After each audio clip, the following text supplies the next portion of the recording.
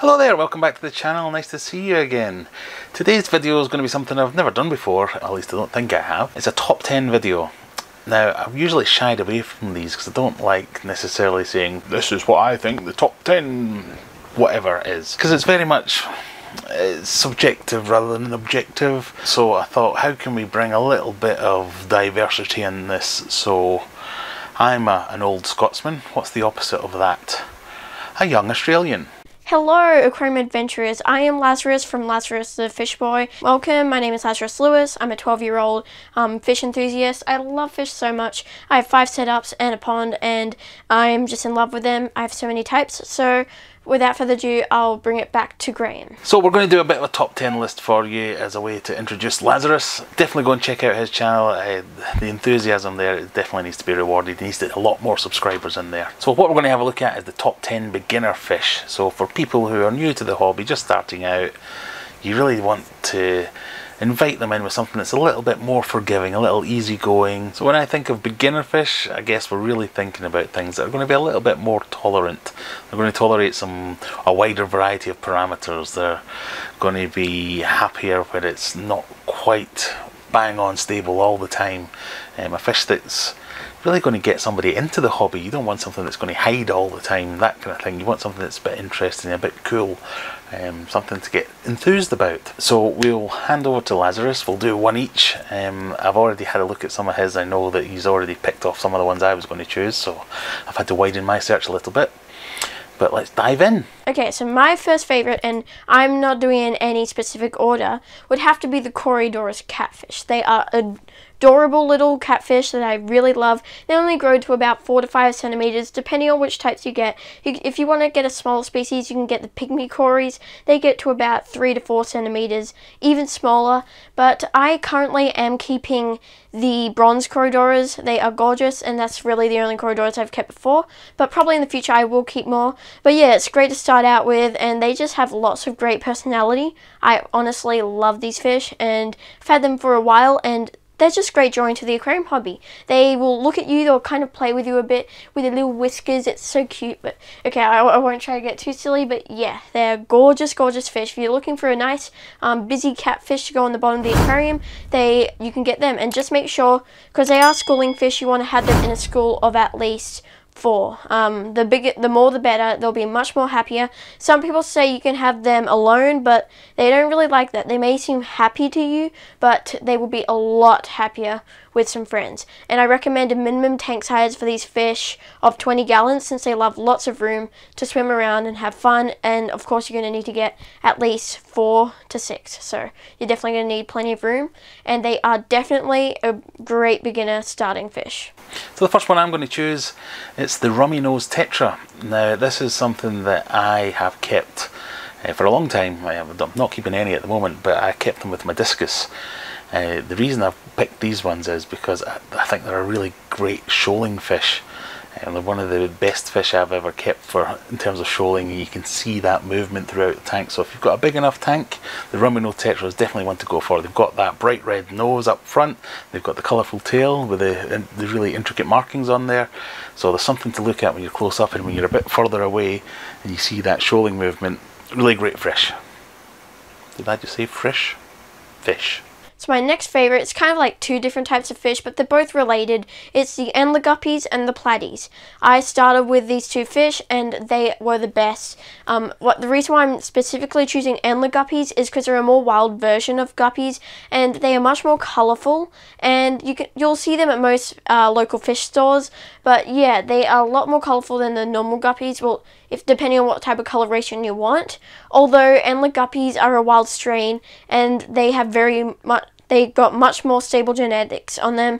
So if you do want to get a fish that's solid and is really hard to kill, then endler guppies are a great choice, as they also bring lots of joy into the aquarium hobby, and they're live bearers, so they give birth to live. Super easy to breed. Males will have a stick-like anal fin called a gonopodium, and the females will have a triangular anal fin, as that applies with all live bearers. And the other live bearer that I love is the platies. A lot of different color varieties out there that you will love. You can think about any type of platy, and they're gorgeous. So I definitely recommend those 2. They are another solid, easy to keep fish, and definitely something to start out and definitely a good fish to start out with. Next, not necessarily a fish here, but something I also keep and sell on the website. Check it out, aquariumadventures.co.uk. It's cherry shrimp. Cherry shrimp, these are fascinating things. The reason I'm picking them is because you really don't need a big tank to keep cherry shrimp. Technically not a fish, so okay, give me a little bit of leeway here. But you can keep a bunch of them in quite a small tank. I've found that, well, certainly around here, all you need to do to be able to breed them is to have water and cherry shrimp. Other than that, they're really cool to look at, little miniature lobsters. Whenever my kids or my kids' friends have been around there, that's the one thing that's made them kind of go, whoa, look at that, that's wicked. So cherry shrimp, definitely on there. Now another one I started keeping was the zebradenios. The reason why I'm choosing specifically zebradenios is because all of these fish are from my experience. I'm not sure about Graham, but yeah, so zebradenios are really cool. They're basically a small denio that gets to 4 to 5 centimeters, great for 10-gallon aquariums and bigger. They are, in appearance, they will have blue and white stripes going across them. You can also get the golden zebradenios, where they're basically gold and white. So instead of the blue stripes, you'll find the gold stripes. There's also long fin varieties, and they look much more cooler, in my opinion. Of course, you might want to get the normal strand of zebradenios, but the one I'm currently keeping is a long fin zebradenio, and their fins are just amazing, and I definitely recommend those fish for you. They can live all the way down to about 15 degrees Celsius and up to 28 degrees Celsius. So yeah, they are a bit of a cold water fish and tropical fish, but I wouldn't keep them outside in temperate areas, only in tropical regions, because unless you have a heater in your pond or outside tank or whatever you're putting them in. So yeah, definitely a great starting fish too. I couldn't have a top 10 beginner fish list without mentioning my white cloud mountain minnows, one of my favourite fish. I'm fairly new to these. I mean, a lot of people say to me that they used to keep these in the olden days or back in the day when they kept minnows. I've only recently, in the last couple of years, started keeping these, and I just think they're fantastic. They're so active. You don't need a heater to keep them. They can live in a fairly small tank. I mean, that's only a 2-foot tank in there, and I've got a bunch in there, and they're always whizzing around. They definitely keep the interest. There's something in there for everyone. A very active fish, very tolerant of temperatures, so when this room gets really hot, they're absolutely fine with it. When it gets really cold, also absolutely fine with it. Now here's another bulletproof fish that's a bottom dweller and will bring lots of action to your aquarium, are the bristlenose plecos, also known as a bristlenose catfish. They are gorgeous little plecos. They're one of those smaller plecos that grow to about 10 centimeters, so you will need a minimum tank size of 20 gallons, although you probably want a bigger tank, and because they do like to be in groups. So I've only really kept one bristlenose pleco before, so I might get more in the future if I have a big enough tank for them. I only have one at the moment, but they will go a lot better in groups, as I've been told. So definitely try them out in groups, and in case you do get a huge group, also add in a few caves for them to breed in case you get a mixture of male and females that pair off. So yeah, make sure to think about that too before you get them, because you might see a lot of eggs in your aquarium and lots of babies swimming around. That'll be super cool. And they're not that hard to breed, of course. They do get a bit territorial though when eating. They do like their own privacy, of course. So you do need to make sure when feeding them in a community aquarium that you spread the food around, and also in species only aquariums, so that the other plecos won't kill each other, I guess. Probably my favourite fish, and one of the ones that gets everybody into breeding usually, is it's a live bearer, so I'm going to pick the mutt guppy. I say mutt guppy, I think that's a phrase that I picked up off Michael from Michael's Fish Room. It's a term for when it's not really any particular strain of guppy, it's just a guppy. I've kept them over the years. I think about 5 or 6 years ago I got given some guppies by an old neighbour, and I've still got them in the fish room now, the offspring from them, so they just keep going forever. They're another one that you just need the fish and some water and you've got yourself a little breeding program. But the colours that you can get from the mutts especially, you just never know what you're going to get, and as they grow and get bigger, sure, you get some plain ones, but you also get some really colourful ones with some really big tails.